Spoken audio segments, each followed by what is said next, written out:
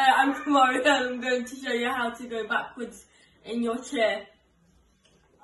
So first of all, you put your hands just in level with your knees and you push backwards really slowly, and just to make sure you lean forward slightly, because if you don't lean forward and you go backwards, you'll fall out and cause an accident.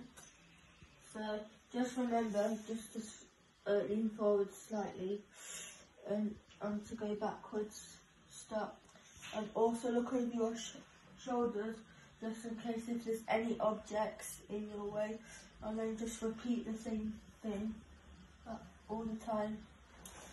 I hope this is helpful.